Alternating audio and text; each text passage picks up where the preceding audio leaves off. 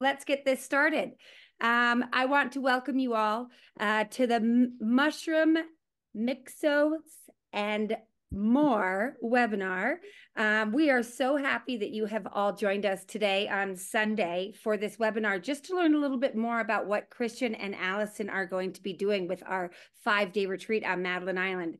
Before I get started, I'll let you guys all know that this will be recorded. So if something comes up while this webinar is going on, not to worry, go ahead and take care of it. We'll send out a recording to everyone that has registered for this webinar.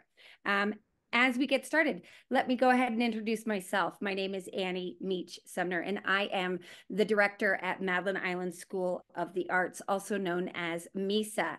We are a top-ranked school in the nation, one of the top-ranked schools in the nation. We opened our doors in 2012, and it's hard to believe that we've only been in operations for 12 years. We have increased our size and added 3 more wonderful locations. Currently, we have our Tucson campus at the Tonka Verde Ranch in Tucson, Arizona. The Santa Fe campus is located at a historic Hilton right in downtown Santa Fe. And we recently added our Bar Harbor campus in the fall at the Atlantic Oceanside Resort. This specific workshop that we're going to be discussing is located at our flagship campus on Madeline Island. Things to know about Madeline Island. It is an amazing 5-day retreat on our campus. We provide comfortable, private rooms. We serve gourmet food that we were just talking about earlier. And the island is really known for its unique environment and perfect ecosystem for mushrooms, mixos, and more. I just want to, before I pass this over to our wonderful co-hosts, I just want to introduce Alison Pollack. She's joining us from Northern California, and Christian Schwarz is joining us from California. If you don't already know them before this, which is probably why you registered for this workshop, you're going to get to know a lot more about them at the end of this about 60-minute webinar that we're going to host. And without further ado, I do want to say, if you have questions, please type them into our chat box or into our question and answers box. We will have some time afterwards to go through and answer any of those questions you might have. Without further ado, I'm going to pass this off to Christian and Alison. Please take it away. Thank you so much. All right. Can everyone see my screen? Yes? Everyone can see the screen? Yes. Okay, great. Hi, everybody. I'm going to start this presentation. You'll hear more about who Alison and I are in the next couple slides. But just the basic background is right here on the screen, where and when, early September. And now we're going to tell you what we'll be doing during that time period. So Alison, why don't you go ahead? Before we do that, we'll introduce ourselves. I'm Alison Pollack. I've been photographing mushrooms and slime molds, otherwise known as myxomycetes or mixos, for about 6 years. I've always loved photography, and I've photographed most of my life, mostly with simple point-and-shoot cameras. But as I was hiking and started noticing mushrooms more, and then discovered slime molds, I just decided I really wanted to learn how to photograph them. So I've been doing that for about 6 years.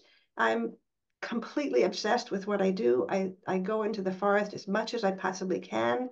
I love taking photographs. I love showing the beauty of these organisms to people and get them interested in seeing these kinds of things that are right at your feet as you walk through the forest floor. I specialize in macro photography, which is photography of small things, although I certainly take plenty of photos of quote unquote normal sized mushrooms, big mushrooms. But I really tend to focus on the smaller organisms, smaller mushrooms, and slime molds, which are really tiny. It's an example of a slime mold on the top right. I have taught a fair number of classes. I taught this class at Madeline Island last year, and I had a great time, which is why I'm doing it again this year, and invited Christian to join me. And I've had some photographs published in various publications. National Geographic just bought 3 of my photos for use for showing in 2 of their books that are coming out this year, and I've won some awards. That's enough about me, and I'll let Christian introduce himself.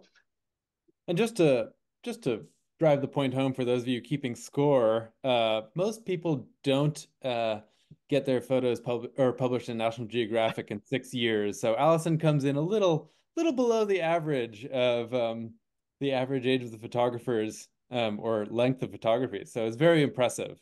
Thank you, I Christian. knew Alison. When did we meet, Alison? I don't know how many years. About 5 years ago. Yeah, so right when you were taking off on this exponential rocket of photography that you've been writing. Okay, so I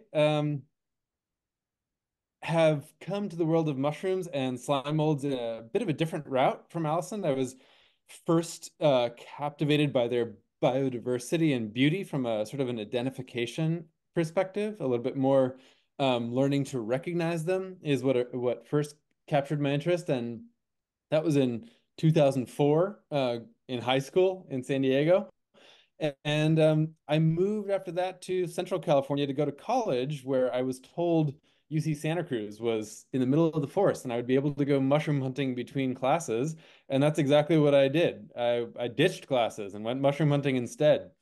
Um, and over the course of that sort of decade of familiarizing myself with the mushrooms of California, I got so obsessed that I decided I needed to write some books to help other people recognize mushrooms. And so my co-author, Noah Siegel, who some of you may have heard of, he and I published a book called Mushrooms of the Redwood Coast in 2016. And over the course of doing the field work for that book, we ended up taking thousands and thousands of photos. And we got quite good at a particular style of photography that we'll certainly be teaching you about while we're there. But I did also get experience with a variety of styles of photography that we'll talk a little bit more about later. But after I was done teaching or writing this book with Noah, I spent a lot more time teaching people about mushroom ecology, mushroom biodiversity in general. And Noah and I are now working on another book, Mushrooms of Cascadia. So we ended up doing a lot more photography. But yeah, I'm a biodiversity educator with a particular emphasis on fungi and a lot of photography experience under my belt, although certainly not as focused as Alison's. Alison, do you want to take this or? Actually, this is yours, I think. Oh, okay. Yeah, so one thing that I think Alison has sort of stressed in bringing me on this year is that we're going to try and open the range of this workshop to include people who are brand new to photography and really curious about what they can do with equipment that they already own without necessarily loading up on all sorts of gear, although certainly there will be an opportunity to use more advanced forms of gear. But really the point of this will be to get you to take photographs that you like, whether or not those remain with you, and you are the only person who ever really engages with them for your own enjoyment, that is, or whether or not you've got some sort of utilitarian purpose or broader audience in mind when you're generating these images. So we do want to sort of let people know that whether or not you're coming at this from a sort of more aesthetic fine art side, more of a documentarian scientific side, which is a lot of what I've done, or somewhere in between, there will be something in this workshop for you. We will have a lot of time to be able to sort of address your particular goals and teach you the skills that address those goals specifically. This last point here may not be self-explanatory, but I want to stress my own story, my own journey with photography here is that I used to carry a camera with me 24/7. And I was taking photos of virtually every single mushroom I saw and had a tripod over my shoulder at all times. And then I put that big, heavy rig down for 5 years and I switched tactics and started using a much smaller camera and really even just my phone and a hand lens. And then I went back to carrying my big DSLR camera and my big tripod and making nicer images again. And I guess the point that I want to communicate here is that we want to talk about our stories during the course of this class in such a way that you feel that it's easy and not only easy, but totally acceptable to sort of shrink and swell your engagement with sort of the different levels of involvement and sort of heavy duty photography versus sort of more light, flexible photography while you're in the field. And we'll just show you how to sort of switch gears easily between those two approaches. Okay. All right, this is mine. So the class is Monday to Friday, though we ask you to come on Sunday, and we'll do a little intro on Sunday evening. But each day of the class is the same. We share all of our meals together in the dining hall. The food is astonishing at this facility. When somebody invited me to do the class here, she told me it was gourmet food. I didn't quite believe her, but I am a foodie and the food is incredible. I'm so looking forward to that again. Okay, so apart from the food, we are actually teaching something. Every morning we'll have presentations in the morning in the classroom, and we're going to show you in a bit the schedule. So a broad variety of presentations, lots and lots and lots to learn. And every afternoon we're shooting in the field. So in the field, Christian and I will be walking around. We are not there to make our own pictures. We might shoot later in the week, depending how well people are doing, but mostly we are walking around from person to person and helping you compose your shots, helping you with any technical questions on your camera, helping you find mushrooms and mixos. And then in the evening, if you're not too tired after dinner, Christian and I are available in the evening, and we have some talks that we can give if there's interest. We can also do one-on-one instruction. We can do some helping with people edit their photos, pretty much whatever you want in the evenings. We're there to meet your needs. So there's a lot of opportunity for one-on-one learning here, whether you've just gotten your camera or whether you're a whiz with your camera. As I said, there's individual guidance in the field. We walk around and we help you with whatever questions you might have. Optional instruction in the evening. And in general, Christian will work with the beginner students. We'll both work with the intermediate students, and I'll probably work with more advanced students who want to do more advanced techniques and processing. Yeah, so now we're just going to go through what the schedule for the week looks like. Monday is sort of opening. We'll introduce ourselves to the whole group, and we'll actually ask you to introduce yourselves, because that will help give us a picture of what your skill level is, what your background is, and what your goals are. We will talk about the very, very basics of photography, just to make sure that we're all on the same footing in terms of knowing where we are with the basic mechanics of optics. We'll talk a little bit about phone photography, since we assume that at least everyone will share that same piece of gear. And Alison and I think we'll both be stressing how useful a phone is, even for the more advanced students, to at least do some sort of like planning and visualizing. So I think the point that we're communicating there is that phone photography has a place in everyone's repertoire, even if you do end up creating much fancier images at the end of it.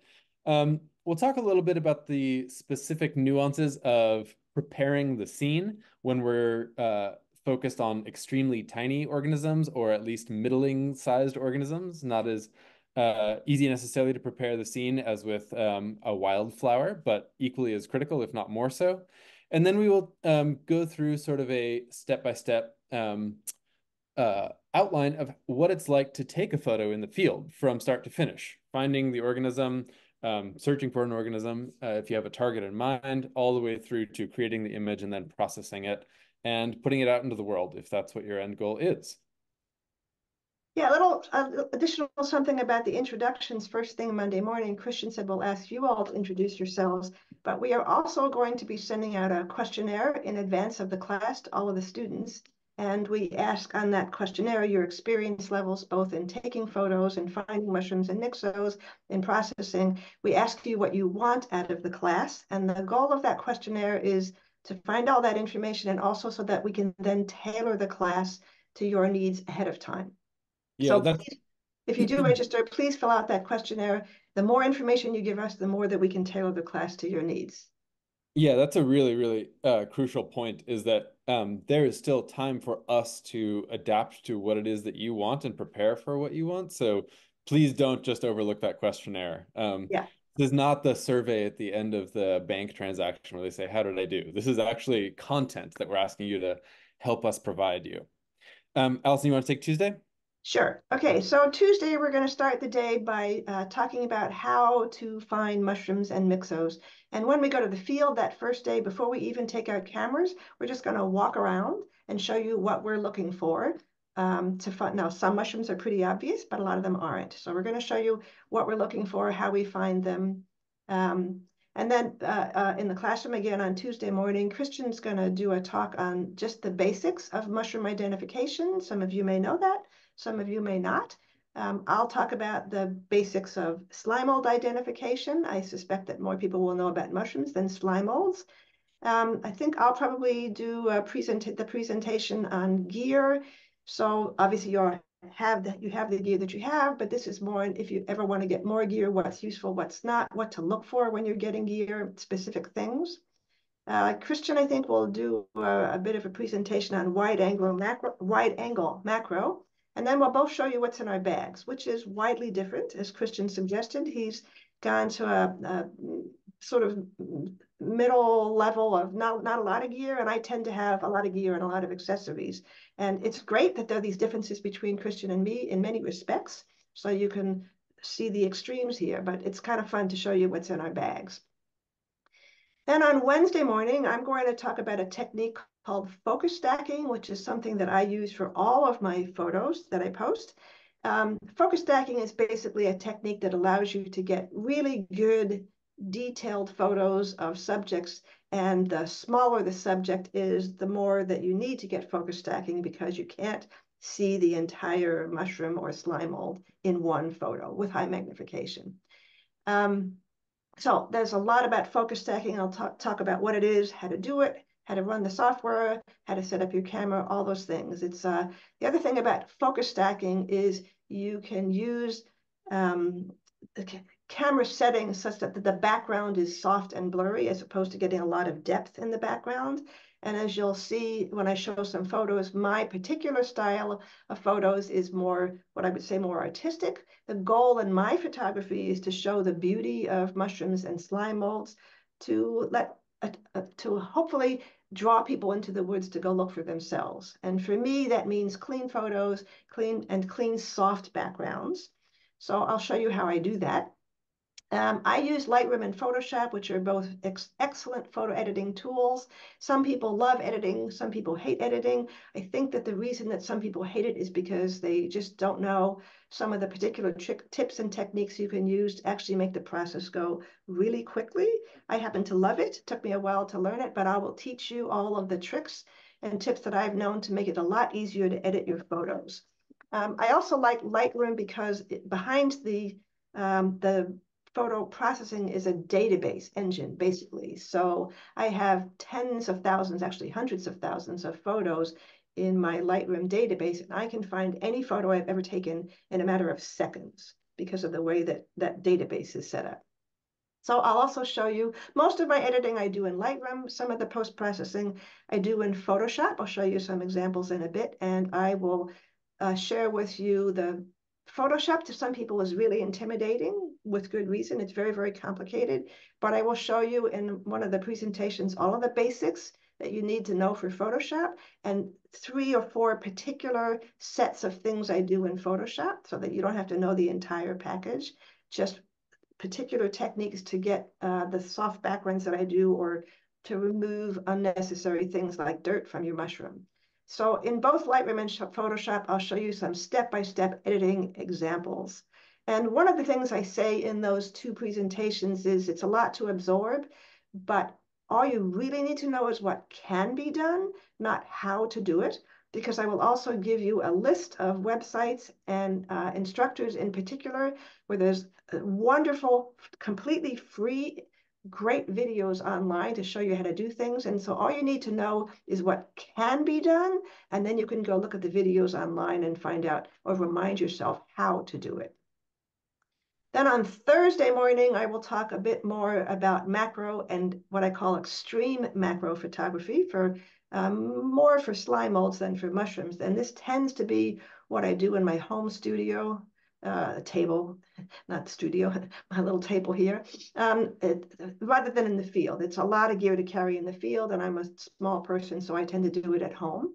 And the most extreme here is I actually take microscope objectives. I have 5x, 10x, and 20x microscope objectives that I adapt to my camera so that I can take highly detailed photographs of tiny things, mostly slime molds at home. And you can really see their beauty. And then the rest of the day, I think, is Christian. Yeah, and I'll pick up after Alison sort of finishes with that extreme macro technique, and then we'll sort of zoom all the way back out, right, to the beginning of what photography even is. It's sort of historical use in terms of bringing organisms that are out in the world into a sort of concrete form that we can share with each other and compare more easily, and how that's revolutionized how we classify organisms, how much it's advanced our ability to identify them, but also how much the philosophy of taking photos informs the actual choices that we make during the process of taking the photo. It might seem abstract, but I actually am going to give you some cases or examples where a particular goal or a philosophical orientation changes what you do and how you prepare the scene, how you edit the photo, or how you light the organism, for example. I will also talk about some of the context that drives me to take certain pictures versus others. So if I have the goal to show an ecological connection in mind, I will take a different photo than if I'm simply trying to do a portrait of the organism itself. So a lot of what guides work in the field comes on the front end, where you're sitting in your bed at night thinking, what photo would I like to take tomorrow and why would I like to take it? Who has asked me for a photo? What am I trying to illustrate? And then we will talk a little bit about what those media products end up looking like. Obviously, I have a couple book publications, but I've also been published in magazines. Both Alison and I have social media accounts that we tend to put a lot of our photos on, and they're all slightly different in terms of the considerations that they require from us, both on the front end as well as in dealing with them once they're out into the world. I will talk a little bit about the more creative things that people are doing with their photos these days. The ability to make composite images, focus stacking is one example that Alison already talked about, but there's actually other ways of stitching photos together that aren't so much in a stack as in parallel, that allow you to do even more things than were traditionally possible due to the limitations of print media versus digital media. So we'll talk a little bit about that, and I'm actually quite excited about what people have started to do in that regard. That connects to what we'll be talking about on Friday morning, which is sort of best practices for getting your digital files ready for web publication. Not real complicated, but there are sort of a bullet-pointed checklist of things you need to think about if you're going to be preparing your photos for digital outlets versus print outlets. They are different. And then we'll talk about a little bit about printing as well. For example, if you're going to do fine art prints, posters, anything like that. And then you will probably see me and Alison using iNaturalist or hear us referencing iNaturalist. And we will do a little bit about that platform. It's a community science platform where all of my photos go virtually, and many of Alison's photos end up there as well. But we'll talk about the sort of virtues of using iNaturalist as a way of bringing the organisms that you take photos of out to the sort of more scientifically minded or academically minded community of people who might be interested in using them. And then last, we'll do a show and tell session, which is basically time for you as the students to show off what you did during the week, what successes you had, what challenges you faced. And I'm honestly looking forward to reviewing your photos and giving feedback almost more than any other part of this, because I love hearing what people find themselves oriented towards after having a few days to practice it and change their approach. And then lastly, every single day this week, as Alison mentioned, there will be opportunities for you to get us one-on-one.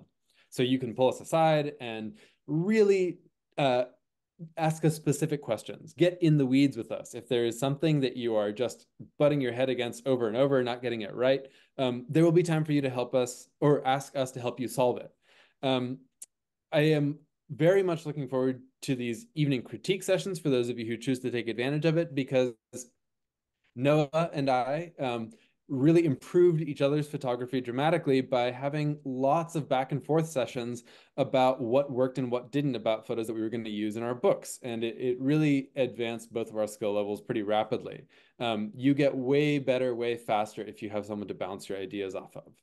And then, as Alison mentioned, if we have extra time, once we're done with all the one-on-ones, we both have presentations that we give to the general public about a lot of different topics relating to mushrooms and slime molds. And I would love to be able to present a few of those over the course of the week.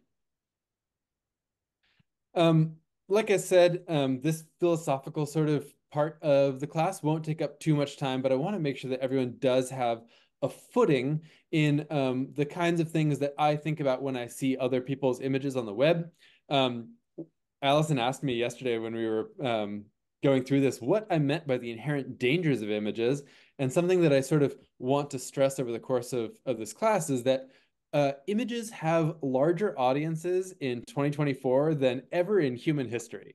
More people will see an image that you create, or at least have the potential to see an image that you create now than any other image created in human history. Just the way that we sort of communicate is at a scale and at a speed that sometimes means that you unintentionally put something out into the world that shapes how people perceive an organism or an ecology for a long time thereafter. So I don't want to overstress it, but there is sort of a sense of responsibility that I think it's worth mulling over as a group while we're in the week that we do this class. Okay, so I'm actually just going to move on here so that Alison can talk about the field settings. So Madeline's a beautiful island. Annie, help me with this. Is it maybe 3 or 4 miles long and maybe a mile wide? Is that about right? Maddie would know more. She actually lives on the island. Maddie, what's the exact 13 miles what long by 3 miles? 13. Oh, okay. That's bigger than I thought. Yes. It is a beautiful island. There are lots of forests on there, lots of preserves, so lots of protected space, which is where we take you. I've shown some examples in here. So I've been there, I was there last year, and I hiked a lot of the trails and looked for the diversity hotspots, but everything changes from year to year in the mushroom and slime mold world, depending on the weather and other factors. So Christian and I will be flying out several days in advance, and we'll spend 2 full days, maybe a little bit more than that, exploring all around the island to find what we think are the best places for diversity and to take the group. The woods are fairly open, so it's easy to take a group and have everybody have their own spot. On the top right is a fellow from the class last year and his little spot in the mossy logs. There are a lot of dead mossy logs on the ground, which are ideal habitats for mushrooms and mixos. There's a big state park on the island called Big Bay State Park, which is probably where we'll spend three of the 5 days in various locations in the park. The only photo I took of Big Bay State Park is in the bottom left. It has a beautiful seashore, but it also has gorgeous woods. All the woods in the island are mixed woodlands. There's some pine trees. There's a lot of different kinds of hardwoods. Absolutely perfect habitat. It is a really good area for biodiversity, northern Wisconsin. I actually went to grad school in Wisconsin and I lived there for 6 years. And one thing I hated there was the mosquitoes. So I was a little nervous about that, but there were not mosquitoes, much to my delight. It's a little bit of it's in the middle of Lake Superior, so there's a little bit of a wind effect, which is not too windy at all for photography, but enough to get rid of the mosquitoes. So that was a real delight. The That's woods are incredible. I hadn't heard that. That's really lucky. Yeah, the woods are gorgeous there, and we're going at absolutely a fantastic time of year. It's just about the peak of the mushroom season. So many different trails, but Christian and I will scout them all out ahead of time. And I'm just, yeah, noticing the composition of the woods in these photos.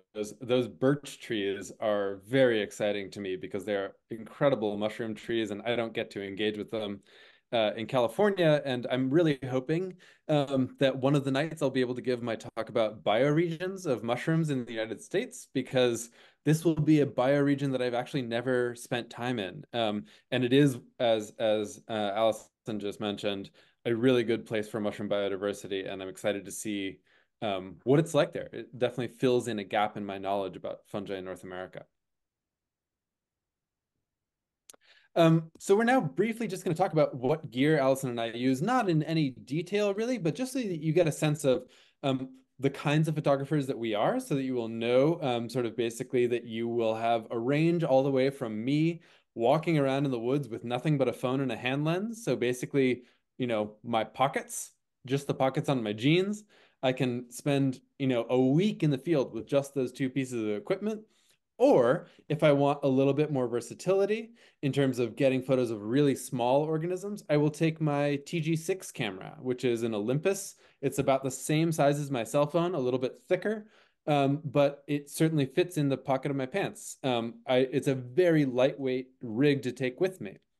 That said, if I'm looking to take photos that are for eventual print publication, or if I'm really looking to make beautiful portraits, I will take my Nikon single lens reflex camera and then a couple different lenses that are not really extreme in any way. They are sort of basic lenses, but the way that I use them is sort of tailored towards taking macro photos.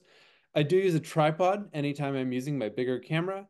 But this is really all the gear I ever really use. I will talk a little bit about different lighting gear, a basic flash, a very small one. And then the gear that I use in terms of processing is Photoshop, certainly, but Instagram. And I know that a lot of people share their photography through Instagram as the primary social media platform for images. And I do want to talk about the different sort of editing that is built into Instagram and how you can use that. It's actually very powerful and very quick and convenient to do if you learn a few of the basic tips and tricks. So I will spend some time talking about that specifically. But now Alison's going to talk about her gear. I'm a bit on the other extreme. I tend to carry around a fair bit of gear into the woods. My goal in my photography, as I said earlier, is to make artistic photos, to draw people into this world. My favorite comment on social media is when somebody says, I never knew these things existed. I'm going to go look for them. Absolute favorite comment. My camera setup has changed quite a bit over the years, maybe 2 or 3 different cameras. I have one setup for the field, which is what I'll show you here, and a completely different setup I use at home, which I'll talk about in the class. But in the field, I now use an Olympus EM1 Mark III camera, which is now probably 4 years old. Camera technology changes quite rapidly, but this camera is still terrific for what I do. I first used an Olympus 60mm macro lens, but last year I switched to a new lens they brought out, a 90mm 2x macro lens. Now, it is capable of taking photographs of very small subjects, but you can use the same macro lens. If you just pull back, you can also take a photograph of much larger subjects. So just because the name says macro, you're not limited to very small subjects. If I really want to get tinier subjects like slime molds, I use the Olympus 2x teleconverter. So that makes the camera a 4x macro lens, which means it's 4 times life size, which means it's 4 times smaller subject that you can get that will fill your view. I was doing landscape photography for a while, and I had a Manfrotto tripod, which was big and heavy and solid, which is what you need for landscape photography, but it was too dang heavy. So a year and a half or so ago, I bought this slick tripod, which is much, much lighter and tucks into my waist belt, so I'm hands-free, which is great, and a small tripod, so it's a much smaller package, and I'm low to the ground most of the time. The center post on that tripod can be removed. I don't even know where it is anymore. I never use it. So I get my camera very low to the ground, and I'll show you a trick that even though the camera is elevated on top of the tripod, and during class, I'll show you a trick to get your camera completely down to the ground. Almost all of my photography in the field is done with natural light. I really prefer natural light. It may mean I use long shutter speeds, but who cares, because I'm on a tripod, so I'm not touching it. If I do need to get a little bit of additional light, or what we call fill light, I will use a couple of these Ulanzi LED light panels. They're very inexpensive, they're good, they have nice diffusion, they have a nice light. So The few times I need fill light, I use that. I do a fair bit of processing. I enjoy the process on the computer. I really love how a 5 or 10 or 15 minutes editing in a photo can make a dramatic difference, and I'll show you that in a little bit. So some people, as I said, really don't like that process. I do, but I'm hoping that I will, in showing you some tricks and some methods that I use, it will make it a lot easier for you to edit your photos if you choose to go down that path. There's no right or wrong answer here. It's a question of personal preferences and style. So I use Lightroom for my image organization. As I said, there's a database in there, and I do most of my edits in Lightroom, but for some of the trickier edits, which I'll show you in a bit, I pull the photos into Photoshop and I edit them in there, and then they go right back into Lightroom. And then occasionally I use a software called Topaz AI, AI meaning, of course, artificial intelligence.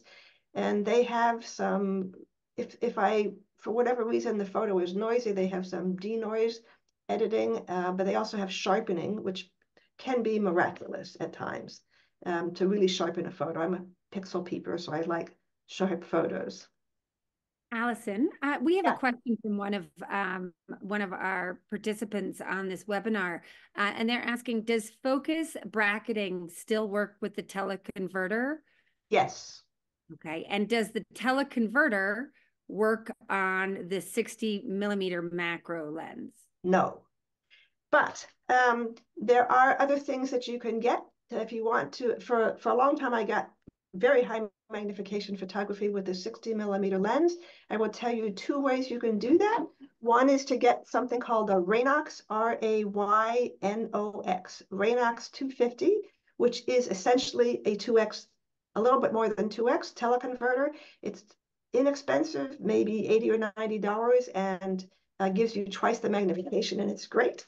Excuse me, the other thing you can get is extension tubes, and I'll talk about all those in the class. But between the extension tubes and the teleconverter, you can actually get to 4x, which is the same 4x I'm getting here. Okay, well, thank you for that answer. And I think that's I'm done with this one, Christian. Okay, great.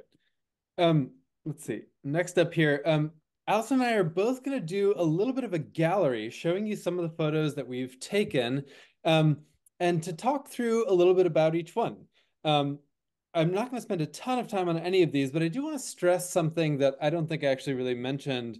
Alison talked about what her goal is in terms of creating an image that stimulates someone's desire to go into the field and meet the organisms that Alison is making these beautiful portraits of. And although I do a similar thing, oftentimes I am taking a photo to try and stimulate a question about how that organism relates to its environment or to other organisms that live around it, or to help sort of paint a picture of how to recognize that organism. So I'm usually thinking about putting together a presentation or some sort of print document that is educational, maybe for a class. So oftentimes I've got a bit more of a story in mind when I go to take a photo rather than a portrait that I'm looking to take. That said, I do both. So something that I want you to keep in mind in all of the images I'm about to show you is that I have criticisms of every single one of my own photos. None of these are perfect, in my opinion, and we will definitely go into what I consider to still be technically wrong or still be something that I can improve upon all of these images in the class. We'll talk more about where I would make improvements. But one way of just showing you that is these sort of before and afters. Here's a photo of a beautiful pinkish polypore called the ice cream sherbet polypore, because it's got these sort of like pastel pinkish to white tones, and it actually has a texture that's kind of like ice cream. It's very soft and spongy and damp. And this is the first photo I took of it, sort of straight out of the camera, and I thought, oh, that's pretty good. It's well lit. But then I took one more photo, and I think it was by sheer luck that my flash died. The batteries ran out, and I suddenly got a totally different appearance out of the image. And I realized that although this one is perhaps more well lit, there's actually a downside or a cost to having that much additional light on the pores. They flatten the depth, the sort of dimensionality of this fruit body. And so sometimes you learn by accident that there's actually another way of getting what you want, or another sort of way of framing the image that you're looking for. Sometimes what you think might be desirable actually works against sort of a more dramatic or more illustrative image. Here's an example of a slime mold photo that I've taken. I don't actually photograph too many slime molds, but I have to hold my own if I'm teaching a class with Alison. And this is sort of an example of just a compositional decision. I could have lined my photo up so that this was a straight line across the screen, but I decided to angle my tripod a little bit so that there was sort of a diagonal march of this little troop of slime molds from the bottom left corner up to the top right corner, and they sort of more pleasingly fill the frame. The very center of the image is in focus, but both the foreground and the background are blurry, and that adds a lot to the sense of dimension, even though we're talking about a scale on the order of centimeters here. But that's just a way of doing some sort of in between pure portraiture and sort of in situ sort of communicating what the organism looks like in the field. Here's an image of some mushrooms. So this is very close to sort of the standard kind of images that I take. This one is a little bit more on the portrait end because the subject is so naturally beautiful. These are very perfect fruit bodies that were covered in these little droplets of actually exudate. So this is a substance that's produced by the mushroom itself. It's not just dew landing on it from the environment. And that was the goal that I was trying to sort of hone in on with this image, is to show that this mushroom actually does produce these milky droplets on the gill edges. And that influenced my decision to have them all in the same orientation. These were growing on the sort of underside of a log, so I had to roll the log a little bit. And I had to really decide at what angle I was going to engage the fruit bodies with the sort of lens of my camera. And we'll talk a lot about choosing that critical angle, all the way from straight down on top of the mushrooms, which is unfortunately what a lot of beginners orient towards, myself included when I was brand new to this, all the way to the opposite end, sort of the bug's eye view, where you're looking straight up into the gills of a mushroom, and sort of the various in-between postures that you can choose to take, and what you lose and what you gain at sort of every angle of declination on the way. Here's another one that highlights some exudate, so these droplets of sort of metabolic liquid being released by a very young mushroom. But something that I want to sort of communicate is that this is not really a diagnostic photo in any way. I was adding this photo to the slideshow, and I realized I couldn't even tell what it was. I didn't know how to label it because I had really not included it enough to identify it. But that is not why I took this photo. This photo really is closer to a pure portrait. And there's some lighting decisions that I made about it to sort of serve that purpose. Here's another one that's has a lot to do with sort of the angle of orientation of the lens towards the fruit bodies themselves. And there's some major sort of decisions about this that I would do differently if I were to take this photo again. But this is sort of right at the beginning of my attempts to take portraiture of fungi. And I did manage to at least capture some details in this one that are diagnostically useful. That little white fringe of triangular teeth around the edge of these caps may look very normal to you, or very sort of unassuming, but it is actually quite atypical. Not many mushrooms show this little feature, and almost by itself, highlighting this feature is good enough to allow you to identify this to a species. And that's sort of why I want to include that section on mushroom identification on Tuesday morning, is so that you can become aware of the sort of morphological features that become the focal points of certain kinds of photographs. We're not going to try and teach you to identify every single mushroom you see, but like Alison said, knowing the space of what is possible is more important than knowing how to do it or teaching you how to do it every time. You need to know the sorts of features that are important from a taxonomic perspective, so that you can choose to highlight them when you see them. So that's why we're going to do at least an introductory sort of glance at mushroom morphology and identification practices. Here's another slime mold photo I've taken, one of the relatively few, but this is one of my favorites that I've ever taken because it is like 5 or 6 different layers of depth. And because of how the lighting ended up cooperating, I was able to sort of show this slime mold retreating into the background, into the deep, dark recesses of this rotting log. And we will talk a lot about preparing the scene. I definitely had to do a lot of that for this image, getting it ready for the photo to even be taken. So Alison and I, I'm sure, will both be spending a lot of time on how much work goes into a photo before you ever press the shutter. And with that, I'm going to sort of end on this one. This is a little purple coral mushroom that looks like it was relatively natural, but there was actually quite a bit of changes that I made to these fruit bodies before I took this photo. These were actually growing in wildly divergent places, and I sort of brought them together for the purpose of the image. And that is a decision that is sometimes uncomfortable to make for people who are accustomed to sort of non-interference photography with like wildflowers or animals, for example. But with fungi, it's a lot more common, and we'll talk about how to make it look as natural as possible while still maintaining the goal in mind of taking whatever that goal is for you, whether it's a beautiful image or a documentary image. And this particular one, I'll go back for a minute, Yeah. was one I had never seen, and I was really excited to see for the first time on Madeline Island last year. Oh, yes. So actually, you probably saw, so Madeline Island is the North American relative. This one is from New Zealand, which you're hopefully going Oh, to see with me next month. So yes, this is a relative of one that we're likely to see in Madeline Island called Clavaria zollingeri, which yeah. is beautiful amethyst purple coral. Actually, the one in Madeline Island is even richer colored than the one in New Zealand. So it's a very pretty species. This is not a wide angle shot, or sorry, it is a wide angle shot, but it's not a macro shot.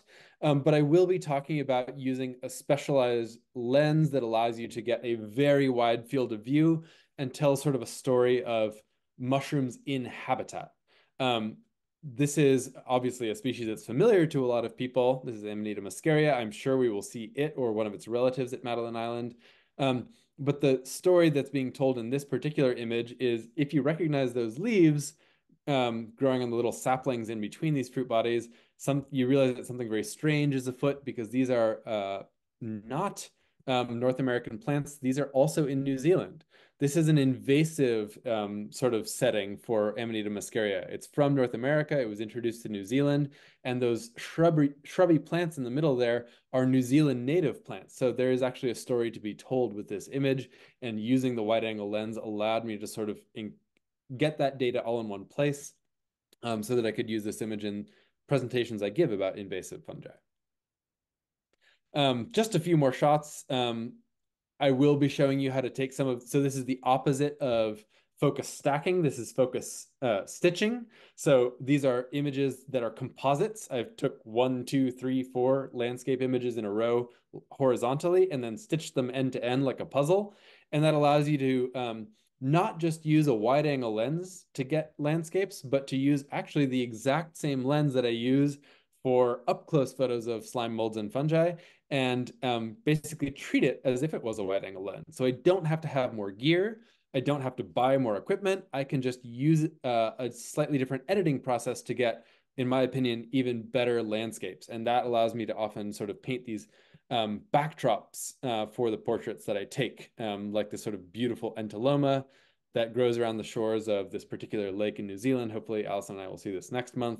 But I like doing these sort of mushroom in habitat context photos. They really paint a deeper picture of where these mushrooms grow, and it can be sort of isolating to look at a photo of fruit bodies with just a little bit of moss in the background because that moss could be anywhere.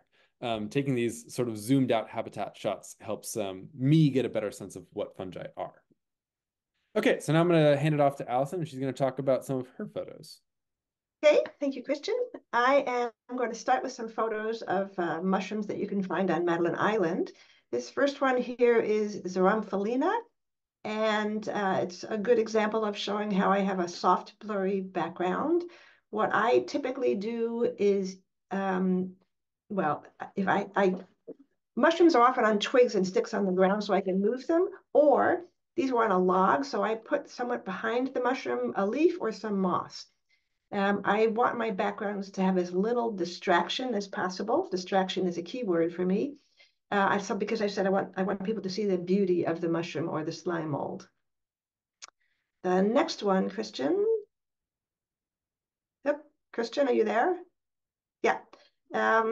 This is also on Madeline Island. It is Placateropsis. I don't know if I'm pronouncing it correctly. Crispa. It's a beautiful mushroom. It looks a little bit like Schizophyllum commune, which is another gill mushroom. It's pretty nondescript on top, but if you look at the gills underneath, the patterns are really, really pretty. And here, again, to create the soft background, I actually have these little holding device that's used for soldering that I carry in my bag. And so I use that little device to hold the twig up and put a bit of a distance and put some moss in the background. And the next one is Foliota species. I'm not sure if it's, you know what, Christians, the SQs. Christian, you're on mute. Squarosa or Squarosoides? Yeah, I wasn't sure which one. Yeah, it's one of those.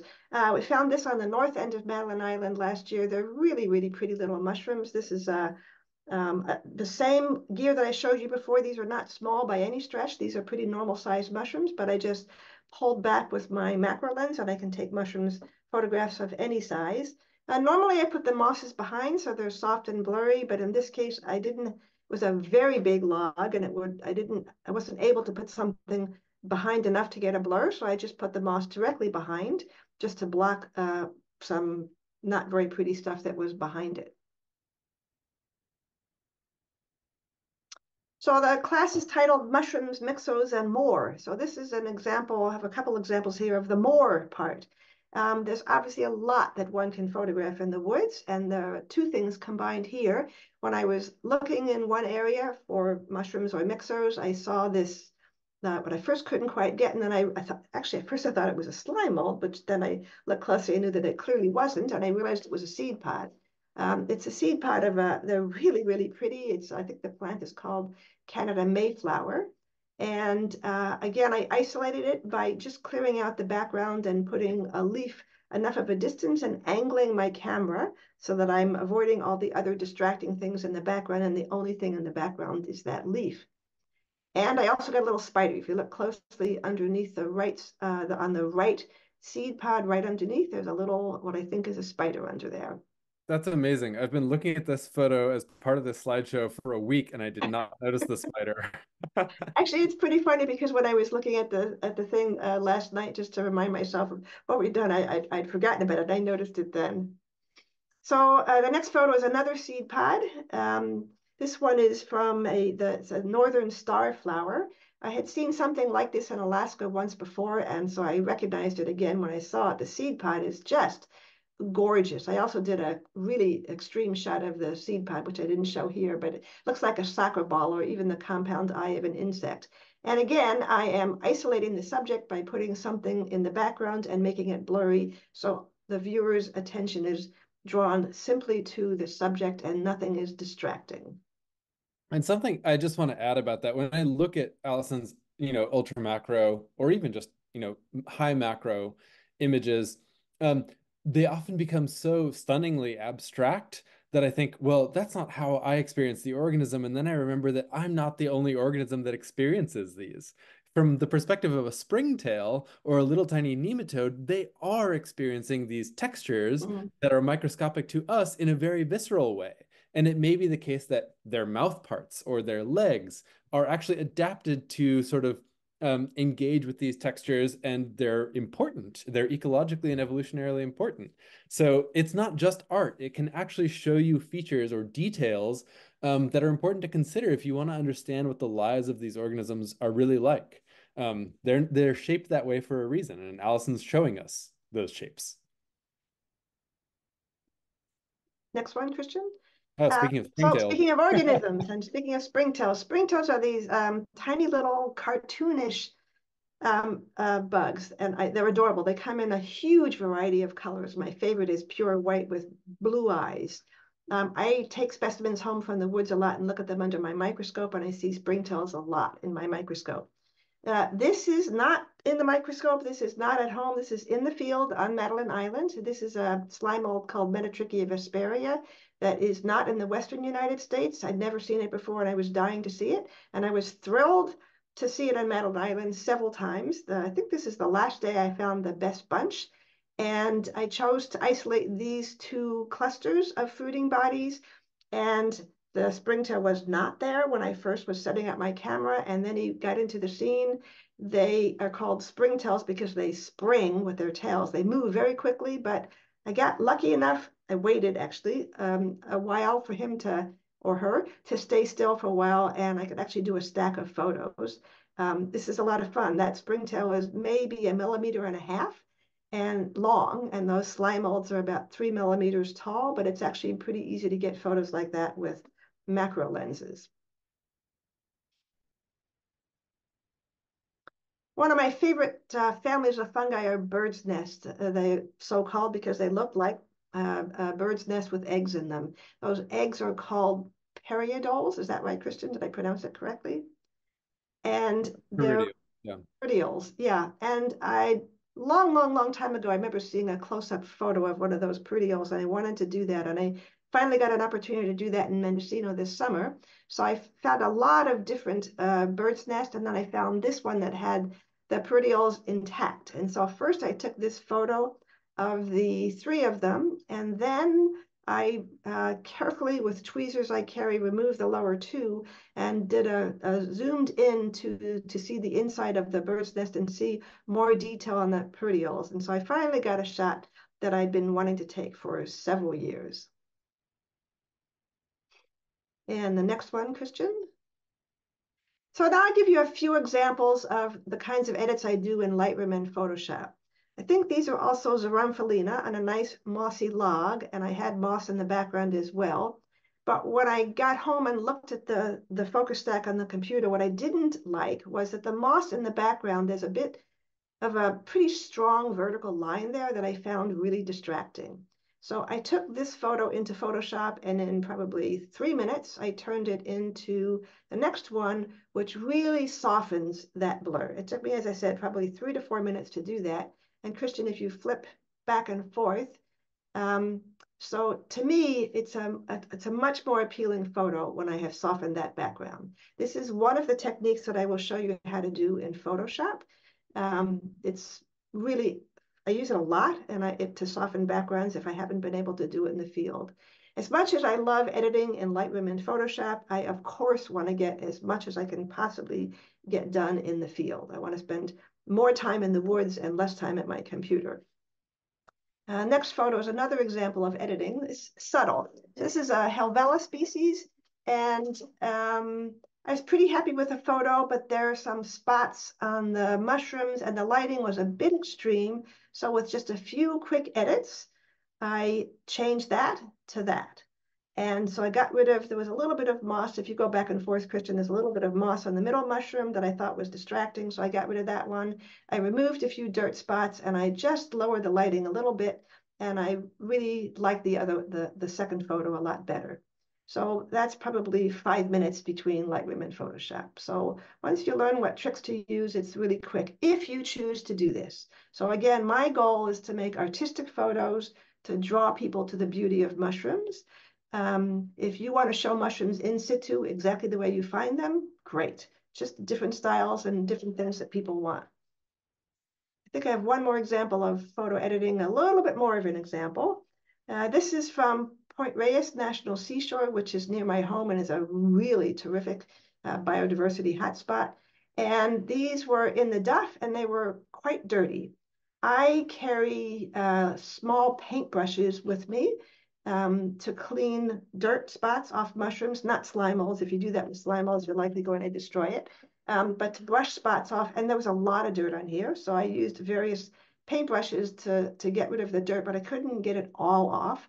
And so at home, I went into Photoshop and I got rid of all the spots in Photoshop, as well as softening up the background because there were some lines on if you see that on the right side, there's sort of some white lines I hadn't noticed in the field. So then Christian, if you flip the photo and show Here, I've gotten rid of all the dirt spots and I softened the background. And it makes a huge difference to me in the quality of the photo. I want people, again, to see the beauty of the mushroom. That took me maybe 15 minutes, mostly in Photoshop, to get rid of those dirt spots. So, Christian, if you just go back and forth a little bit, you can decide for yourself which photo you prefer, the in situ showing the dirt or the cleaned up version. But again, just a matter of personal preference. And when I was talking to Alison about putting this together, like she said, it's a matter of personal preference, and I think I would have landed somewhere in between. I would have done probably 50% of the dirt, because it actually correlates with the mushroom itself. Some mushrooms are naturally sticky, and they would look unrecognizable if they didn't have dirt on them. So learning the lives of the organism will actually help you make the decision about how much dirt to leave on or off. And in this case, these waxy caps are most often very, very clean. So removing more is probably makes sense to show what the organism naturally looks like very often. These just happen to be slightly dirtier, and Alison decided to make that decision. Thanks for that, Christian. Yep. Next one. Okay, this is a more subtle example of cleaning up a photo. Again, for me, the key word is distraction. So I want people to be able to really be completely drawn to the subject and the beauty of this subject and not have anything distraction. And all those little, I think they're hyphae, mycelial hairs, so to speak, on the right side, I thought were a bit distracting. So I removed them very, very quickly. This took me probably 3 minutes in Photoshop. And again, if we flip back and forth, you can decide for yourself what you prefer, but I really prefer the second image without the distracting elements.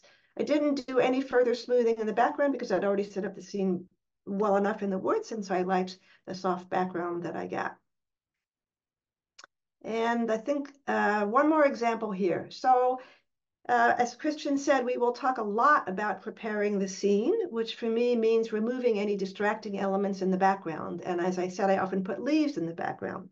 So here I did put a dried leaf in the background, but I couldn't see it well enough in the small viewfinder in my camera. And what I didn't see is that the lines on the leaf are pretty clear to see here. And I find that distracting. So again, I used this technique I've developed in Photoshop to smooth out those backgrounds, which I'll show you how to do. And if we flip the picture, you'll see it's the same colors, but a much softer background. And to me, it looks like a dramatically different picture. It's the same subject, but a different background. It has a completely different feeling. And in this photo with the softer background, then you're really drawn attention to these beautiful little slime moles. They're like soldiers climbing a mountain to me. And I actually noticed there's a springtail hiding in that little dark cave in the middle there. Oh, that's great. I never noticed that. See, this is something I love is people often ask, what do you do with all the photos that you've kept for all those years? And I'm still discovering things about the organisms that I photographed, even after looking at them after 10 or 20 years. There'll be features, if I'm going to write a description for a field guide, that I'll jog my memory by looking at a photo. And if I didn't have that, I wouldn't be able to interrogate it so finely. Yeah, actually, an interesting comment along those lines is, I've learned more and more about photo editing and processing as well as taking photos. And sometimes I go back to photos from several years ago and I will re-edit them with what I've learned, and it's a dramatically improved photograph. So it's fun to do that too. Yeah, and I assume that will be something that you talk about in terms of editing is keeping your originals sort of in a safe place so that you can make edited versions and always go back if you don't like how it ended up. Yeah, we'll talk about that, except if you do a lot of focus stacking, you can very quickly get terabytes of photos. So there are some choices to be made. I don't save all of the images for focus stacks. Most of my focus stacks for me can be anywhere from 5 images to 500 images, depending on the magnification. So I don't save all of those, but for the photographs that I really like, I will save them. So I save a subset of my focus stacks. Next one, I think I'll end. I think there's no more. Yeah, so I just 2 or 3 photos just to close out my part here. This is one of my favorites. It's a very common mushroom, a hemimycena, but this particular one had just gorgeous gill patterns. It's very almost dancer-like grace in it, and the beautiful hairy feet, as I like to call them. I just thought it was a gorgeous mushroom. Again, my favorite subject in the background is to use moss. I put moss far enough away so that it was a blurry background and you're just seeing the grace and the beauty of the mushroom.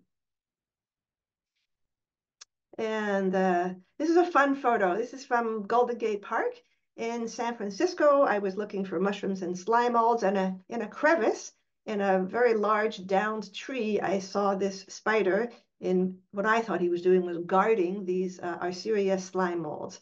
Now, the spider was very much alive, not dead, and very much alive and very much moving.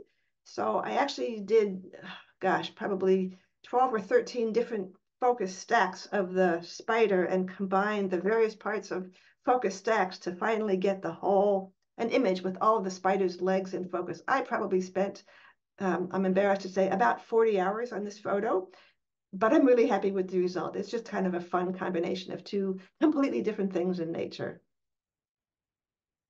That's a gorgeous photo, Alison. I just wish you had given us a little bit of a warning before you had put it up there.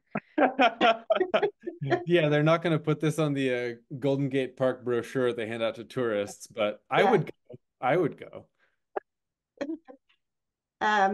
It's actually a pretty small spider. Okay, thank you. This is another one of my favorite photos. There's just a few more at the end. We're not talking about processing anymore. I call this one the Lemmings to the Sea. I just really likes this lineup of these slime molds on an old rotted piece of wood. And the other thing I would love about this one was, again, the background. So I want the background to be soft and blurry, and I don't want it to be monotone. Every once in a while, I put a leaf in the background that's just too monotone, and I find that boring for me, even if the subject is in sharp focus. So I'm always looking for leaves that have, or something that has some variation in the color to make a more interesting background. Now, if I had to do this one all over again, on the right side, there's a little bit too much of a blurry, a sharp edge on the top there. I probably would blur that out a little bit more. This photo I did probably 4 years ago, and I would edit it differently now. I'm also, as Christian said earlier, I'm also extremely picky, and I critique my photos a lot. And I think I have maybe one more. Let's see. Yeah. Okay, just want to, this is an example of a photo of what I call extreme macro. So this is done at home with, I have a Sony camera at home, and I used a 10x microscope objective to create this photo. This is a slime mold called Physarum leucopus, which is normally nowhere near this iridescent. It's mostly coated with these white lime particles, but this particular specimen had, oh my gosh, amazing iridescence. And so I did this with my microscope objective setup. I'm not using a microscope per se, but just the objective, or the lens, if you will, of the microscope. And this one is about 350 individual photos combined into a single focus stack. And I think that's the end of our photos and the end of our presentations. So we're definitely happy to answer any questions that you might have. I just want to say one last thing about this photo because it's so incredible, is that even for me, I've spent, a long time spending, turning my attention towards these organisms in the field, and seeing photos like this primes me. It gets me ready to see this kind of organism again and to be even more excited about it. And there's this funny feedback loop that happens when you spend time paying attention, making a photo of an organism, succeeding, making a really beautiful image that people see. You get even more excited to re-encounter it and see that beauty again. So this feedback loop of you're trying to bring the beauty to other people, but it also makes those organisms even more beautiful for you next time you see them. Yes. I really like that effect of spending time on portraiture. Okay, so now's the time for questions, I think. Do we have Q&A questions, or are they in the chat? We don't have any. We have been asked, we've been answering questions while this has been going on. See. Okay. And I did see a question earlier that I wanted to answer. I don't see it in the chat, but somebody asked a question earlier about, do I use the focus stacking capability of the camera? So cameras that have focus stacking abilities, and the best way to get into focus stacking is to get, there's an inexpensive camera, the one that Christian mentioned, the Olympus TG Tough. It's up to, I don't know, TG7 or something. There's a 654, etc. And they have focus stacking built within the camera. So you can either have the camera take all of the photos, and then the camera will actually use software internal to the camera and create the composite photo. Or you can have the camera take all the photos, and then you take those photos onto your computer and use software to combine them. So all of the camera manufacturers these days have cameras that do both. I don't do the focus stacking in the camera. I tend to do that on my computer because I have a lot more control. So I did see that question before. And it's not out of the question to stack images that come out of your phone. I have focus stacked images from my phone for various different reasons, and it can be really useful. So there is no real sort of like inappropriate use of the technology. If you decide that is something that will serve your goal, you can mix and match between sort of sophisticated and advanced techniques and very basic equipment. You guys have been incredibly thorough, and in answering all these questions have come up, and without a doubt, you guys have answered them right away. We do have a participant that wants to know, if they're not able to get out to Madeline Island, where would they be able to find out where else you are teaching? Or do you have websites? Yeah, let me start, just answer the teaching question directly. I don't actually teach a lot because I really prefer to be out in the field. But Madeline Island is so special, and it's a really in-depth class. I have a lot more fun doing that. So I do give talks occasionally, but I'm really slowing down on doing that, discovering that my passion is mostly to be in the field. I don't know if I hope I'm allowed to say this, but Madeline Island is hoping to open up a new campus in California. Am I allowed to say that? Yeah.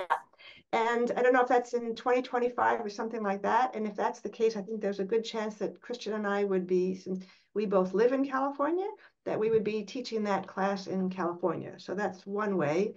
Both Christian and I are on Instagram as well as social media. And if you go onto the Madeline Island webpage, under the instructor bios, you'll find our social media links. And that is definitely the best way to find out about any classes that I'm teaching. I'm not enough of a entrepreneur to run my own website, so I rely on having this platform that just allows me to say what I'm doing when I'm doing it. So it's definitely the best way to stay on top of my teaching offerings. There is, from Fred, one of our participants, thank you for that, Christian, and Allison. There is someone is interested in, if you are interested, do you have any interest in having a short evening session on complementary light microscopy, since LM observations really help with fungal myxos natural history? Hi, Fred. Yes, so that is something that if we start planning now to do, we could certainly do something about.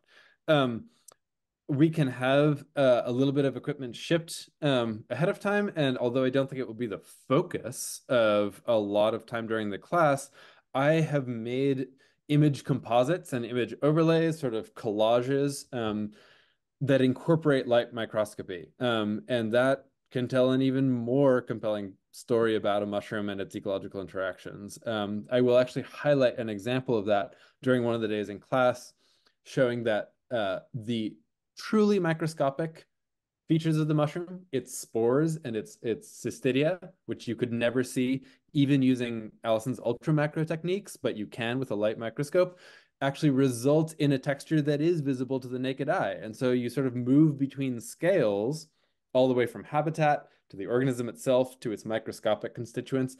All of it is just different shapes that interact.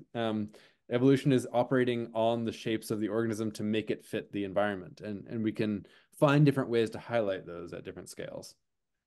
Okay, and Fred just added that he can bring scopes with setups. That would be terrific, Fred. We're going to have a lot of fun. Fred is a slime mold expert, and I'm hoping that he comes to the class.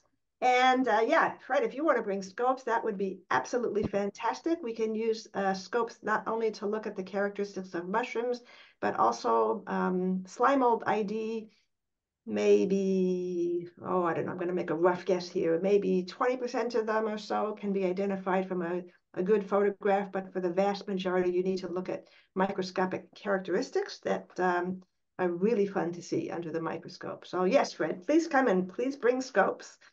Yeah, and I've actually done quite a bit of teaching on microscopy. That is not something that we had talked about doing for this class, but I have led basic microscope, as well as sort of intermediate identification using microscope. So I would love for us to be able to do a little bit of that if people want it. Super. That's wonderful. I'm not sure if this is something you guys want to answer on here, but a participant is wondering, they just recently got a macro lens and they find that it zooms. Do you see that question, Alison? Yeah, let me read it here. I think maybe if you read it, it might be a little. Okay, well, one thing I'm just gonna guess here, depending on the size of your mushroom and how close or far your lens is, the depth of field is small, so you won't get the entire organism in focus. If you go on to either my Instagram or Facebook account, you'll find a link to an article on focus stacking that will probably answer a lot of your questions. It's a free article online. And then I'm actually looking at the chat or the Q&A right now. There's a fellow from, or a person from Brazil. Who has invited you to do this in Brazil? I would love to do that. Absolutely love to do that. What do you think? Judy also was wondering, Alison, if you would consider doing this program up in Maine in Bar Harbor. What's the climate like there? Christian, you want to address this one? I mean, we have to be there during mushroom season. Yeah, I was actually in Maine last, I guess it was early summer, and then I was there the year before in fall, and there is spectacular mushrooming to be had in Maine, and I can't imagine that we wouldn't have excellent opportunities to do the same thing there. So yeah, I would encourage Alison, go do that. Super. Thank you so much, Christian, for answering that. And yes, sorry, the same question would love to come to Brazil. Right. So I was going to say the same. I would love to come to Brazil. I actually had met a couple of folks, mycologists from Brazil, who were visiting California for a year, and they showed me some photos, and they're just stunning. And you know, in terms of the best time of year, the best time of year is when you have the most mushroom and slime mold diversity, which actually, depending where you are in the Brazil, is probably all year. So we can you can contact us via our web pages. Happy to talk to you. Thank you, Alison. Well, I think I'm going to wrap this up right now. This has been absolutely fascinating. I have learned so much, and the pictures that you have created and the feedback and the suggestions of what kind of equipment to bring have been incredible. I can't thank the two of you enough for your time, and thank you to all the 43 participants that took time out of their Sunday. I'm sure they appreciated you guys and the feedback and the information that they gave you. Just as a reminder, this date for this workshop on Madeline Island is September 9th to the 13th. It is the height of mushroom season on Madeline Island. So again, I think there was something like 40 new species that were found last year. I can't wait to find out, you know, what else you're going to find this year. And if they want to go ahead and sign up for this workshop, they can just go to madelineartschool.com and look up either Christian's or Alison's. You'd be able to pull it from the drop-down box, and there's still some spots available. Any last words from the two of you guys? Yeah, I just want to say if people come up with questions they have about the class after this webinar, again, you can contact either Christian or me through messages on our social media accounts. Yeah. We're very quick to answer. Yeah, you've been wonderful. Thank you so much again for all of your time, and thank you for everyone else. You know, enjoy the rest of your Sunday, and hopefully we will all meet again soon. Thanks again. Thanks, everybody. Thanks for hosting us. Thank you. Thank you. Bye, Bye everyone. everyone.